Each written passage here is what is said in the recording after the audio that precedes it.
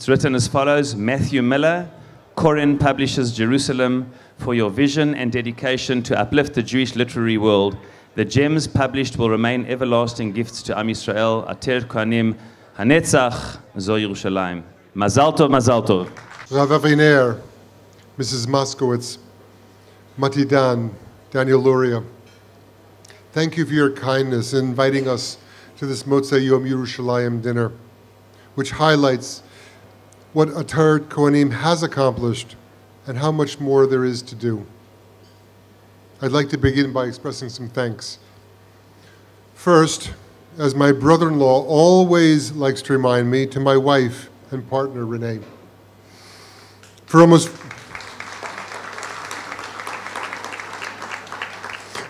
4 decades, we've shared a journey of living in America, England, and now finally at home in Yerushalayim. She has always been there with me, running by my side as we chased our dreams. Second, to my colleagues at Koren, it is no false modesty to say that what we've accomplished, not only in the past 55 years, but so much more intensely over the past decade, has truly been a collaborative effort. Professionally, I have never worked with a team so dedicated, so intelligent, and so passionate. When Mr. Koren founded this publishing house to produce the Tanakh Koren in 1962, he had 3 ideals: a commitment to halachic and textual accuracy, exquisite design at the service of bringing out the meaning of the text, and a profound sense of Zionism and the centrality of Jerusalem. He himself designed the Semel Yerushalayim before me. I believe that my colleagues and I share and continue to expand this vision today. With our expansion of publishing activities into English-speaking countries over the past decade, we add one more objective: to build bridges between Israel and the diaspora through the exchange of ideas and texts. We're proud to have introduced the writings of, say, Rav Chaim Sabato, Rav Benny Lau, Rav Melamed, Sivan Rav Meir to English readers. And we have published the works of Rabbi Sachs, Sherry Mandel, Rav David Silber to Hebrew audiences. There are not so many of us Jews to go around. Let us try to bridge those distances in miles and language as best we can. And third, to the people of Ater Kohanim, who always carefully, always conscientiously work to reclaim the city of Jerusalem. When taken to visit homes in East Jerusalem, where the plaster was poured in to the holes left by the mezuzot of fleeing Jews, we saw that the return to Zion is not simply an abstract ideal. It's a reality that you tirelessly strive to achieve, one home at a time. In publishing, we deal with words, their use and their misuse. Language, we know, changes over the years. Its meaning shifts in a variety of ways. I remember growing up when gay meant something happy and tweets were something that birds sang. Now there's something else entirely. But many of these changes are politically charged. Take, for example, the word settle. From the earliest conquest of Yeshua to the success of Aliyot of the 20th century, to settle the land would be the noblest of acts, the highest of Zionist virtue. Today, it is decried as a mark of shame. A settler was once our greatest hero. Now, to so many, he is the most maligned of men. Here's another example: fundamentalist.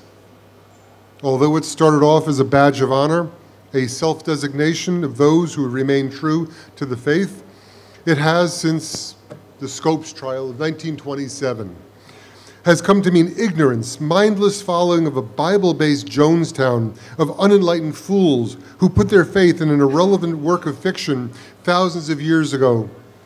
You know, the kind that believe in 6 days of creation and that the dinosaurs never existed. And they probably carry guns.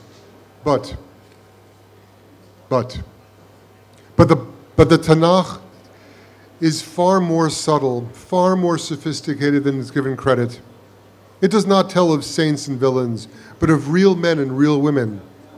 Our patriarchs' families were nothing if not dysfunctional. And the sinfulness of Bnei Yisrael is documented in meticulous detail. It is not the stuff of the usual ancient myth. The miracles described throughout the Tanakh, we at Koren are learning day by day in archaeology and in science, are not some sort of a Greek deus ex machina, but natural phenomenon, timed in a miraculous manner. If fundamentalism is taking the Bible at its word, so be it. We're card-carrying fundamentalists. I believe in the words of the Bible, the good and the bad, the sins and the miracle. How can we not believe when we see those moments when God intervenes to save his people? We who have lived through the miraculous rebirth of the Jewish state. The words of the Bible, so vibrant and clear, have become in the 20th and now 21st centuries remarkably real.